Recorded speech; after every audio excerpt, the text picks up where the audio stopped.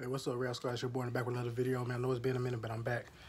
Before we get started, if you like this video, like it, request it in the comment section down below, and of course, hit the subscribe button, bro. I'm back. I'm gonna try this KFC Cinnabon Dessert Biscuit. And I heard about it. I hadn't tried it yet, so I want to try it with y'all. So let's get to it. If I can get this open, because I got my phone in one hand. Oh, excuse me. Boom, I just got one.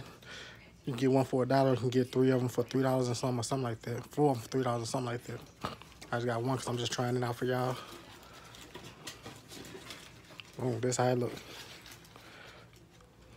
Ooh, that looks. How that look good, don't it? Let's try it though. Boom.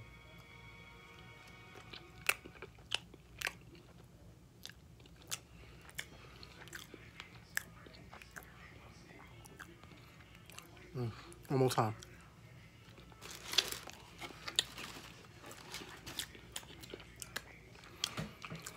That is good. You already know what the KFC biscuit tastes like. It's soft. You can taste the cinnamon, the sweetness of it with the frost on there.